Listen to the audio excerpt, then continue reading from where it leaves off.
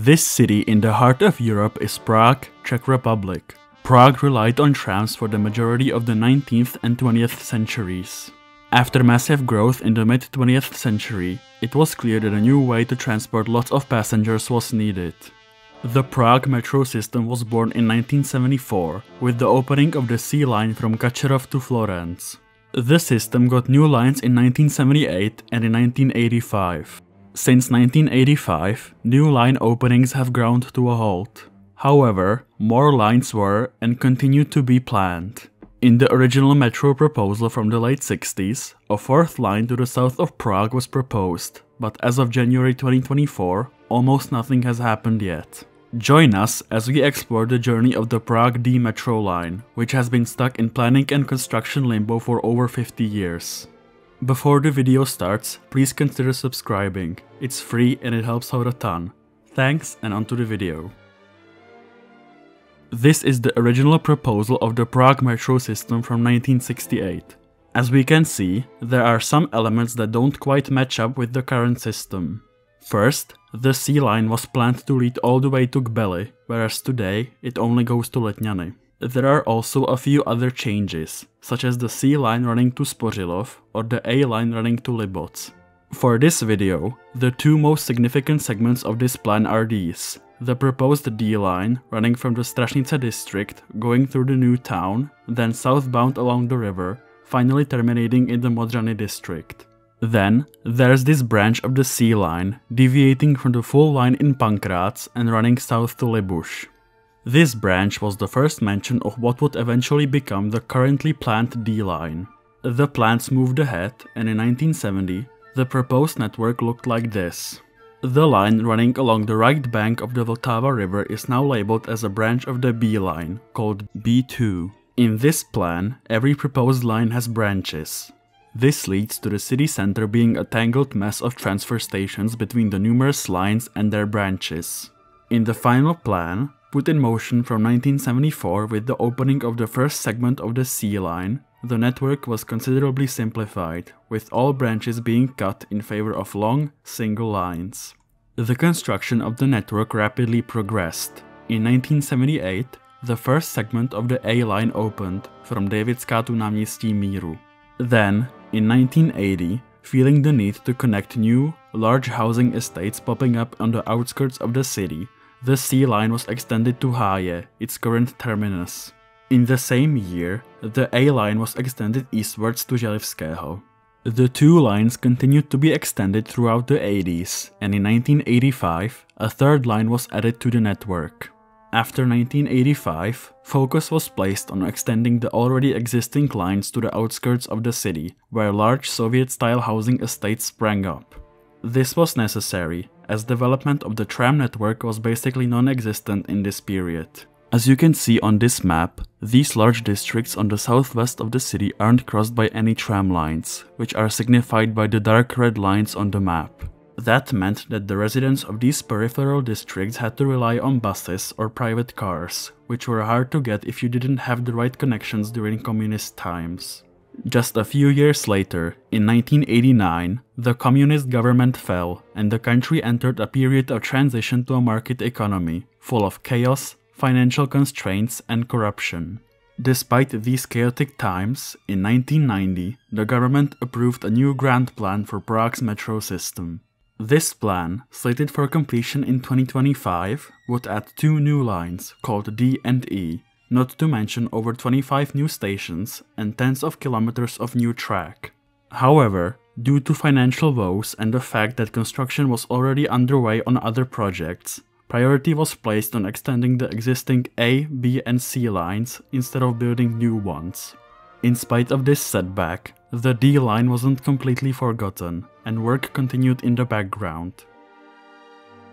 In 1991, a study was conducted for a segment of the D line, from Zálesí to Náměstí Míru.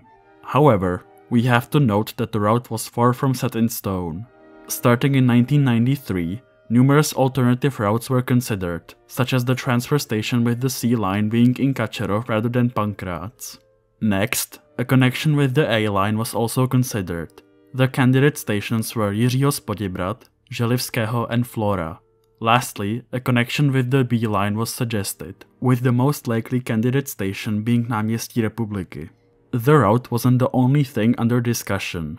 Talks were being held about the rolling stock and technologies used for the line. Cases were made for the D line being a light metro, or even an underground tram. After 1993, progress on the D line stagnated in favor of extending the 3 existing lines, and the D line project laid in limbo for almost 10 years. In 2001, more studies were conducted on the viability of the proposed routes. In 2004 and 2005, discussions were held on the type of rolling stock and track for the D line.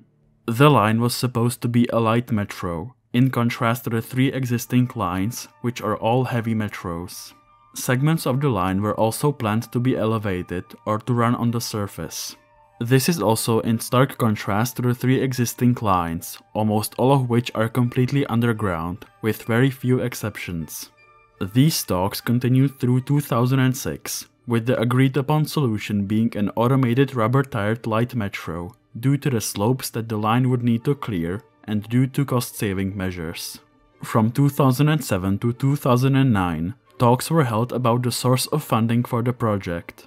The government agreed to fund the line using a public-private partnership, sharing the costs between the government and private investors.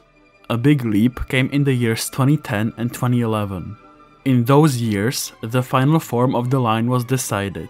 The line is designed to be a heavy metro, with the same tunnel diameter and platform dimensions as the 3 existing lines. The final agreed upon route is this, leading from Náměstí Míru on the A line, to Pankrác on the C line, and then continuing south, terminating in the district of Písnice. However, not long after this plan was approved, political bickering almost completely derailed this project. The ruling center-right conservative ODS party and the mayor Bohuslav Svoboda said that there wasn't enough money for a new metro line and that the plan should be cancelled. They claimed that the construction of an extension of the A line and the Blanka tunnel, which was an underground freeway system, drained the city finances and that there was no more money left for a new metro line. Intense negotiations followed, which resulted in a few cost-saving changes. First, the construction would be split into 2 segments. The first segment to be built would be from Pankrác to Písnice, and then the connection between Pankrác and Náměstí Míru would be completed at a later date. Second, the purchase of new, automated trains was supposed to be cancelled in favor of using the same trains that currently run on the C line. This plan was approved by the city government in 2013. In 2015, the city government decided that the D line would get new, automated trains after all. Of course, the ODS party didn't like that and protested the increased cost. They called the project megalomaniac, too expensive and impossible. The fact that their beloved Blanka tunnel and underground freeway system faced a massive cost overrun and 8 years of delays didn't seem to bother them very much, because cars are obviously superior to public transportation. Plans moved ahead and construction was slated to begin in 2018. Construction of the new line didn't begin in 2018, but rather in 2022. This was due to multiple reasons. There's something you have to know about construction in the Czech Republic. Getting a construction permit in this country, especially for projects of this scale, is extremely difficult. In the World Bank's Ease of Doing Business Index, specifically, the Dealing with Construction Permits section, the Czech Republic ranks 157th out of 186. It is easier to build stuff in Tanzania and the Democratic Republic of the Congo than here. There are multiple reasons behind why getting a construction permit is so difficult in this country. First, launching complaints is trivially easy. Almost anyone determined enough can obstruct a construction project for years. Second, bureaucracy is way too complicated. Getting all the numerous stamps and approval takes way too long.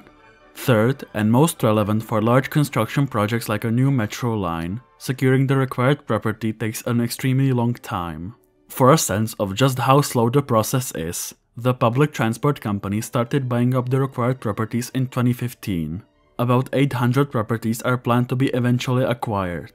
In January 2016, only 10 properties out of the 800 required were successfully purchased. After numerous complaints, property acquisitions and obstruction attempts, the first segment of the D line, from Pankrác to Nové Dvory, received a construction permit in 2022.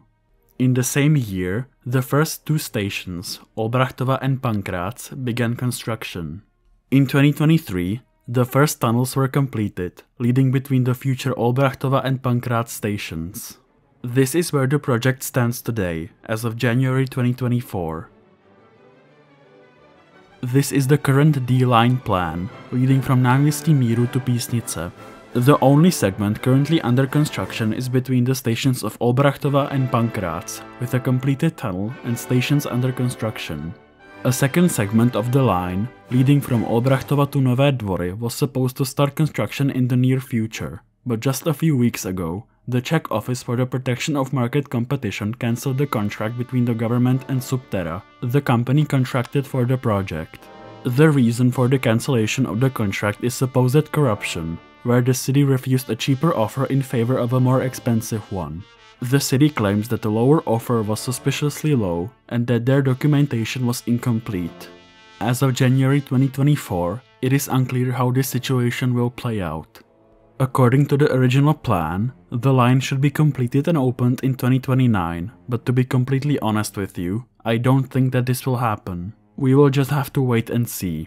In conclusion, the construction of the D metro line in Prague has been plagued by numerous problems, such as regime changes, financial crises, political bickering from car brains, obstruction from various groups, construction permit hell, and others.